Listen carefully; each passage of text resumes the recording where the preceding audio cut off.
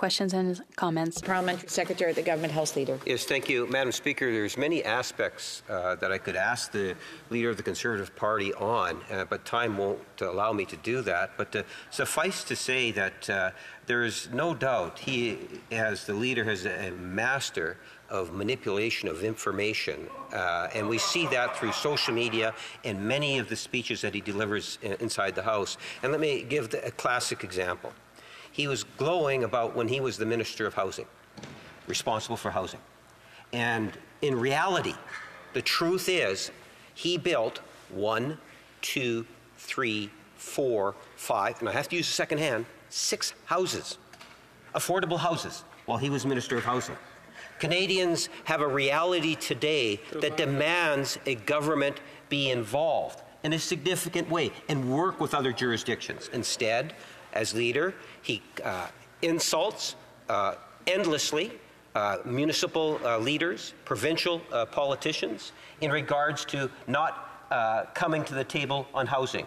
Why does he truly believe Canadians should trust him at all, given his past record and disrespect for different levels of government and inability to produce any The Honourable Leader of the Official Opposition. I'll start by correcting the disinformation in the question. The member gets his information on my record from his source being the Twitter account of the Housing Minister. And before you turn to that Twitter account, remember, this is the same guy. Address all questions and comments through the chair. I'm assuming that that may be the point of order that the Honourable Deputy House Leader is referring to. So, the Honourable Official Opposition Leader. This is the same Housing Minister that lost track of 1 million immigrants when he was the Immigration Minister.